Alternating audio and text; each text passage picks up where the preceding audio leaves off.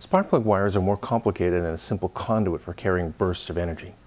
They have to carry the electricity with a minimal amount of resistance, and for later cars, the wires have to do their job while controlling radio frequency, often called RF, emissions.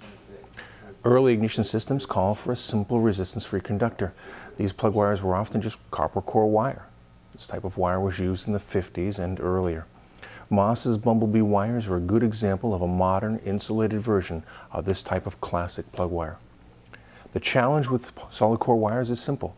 They give off radio emissions. These interfere with radios, they interfere with televisions. As more cars on the road had radios in them, as people had televisions in their homes, something had to be done to arrest the existence of all these free-running RF emissions.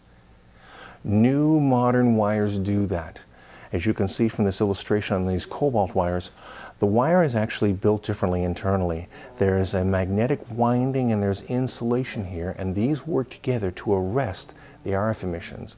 In other words, these will carry the electricity to the spark plugs as they should without interfering with electric items around them.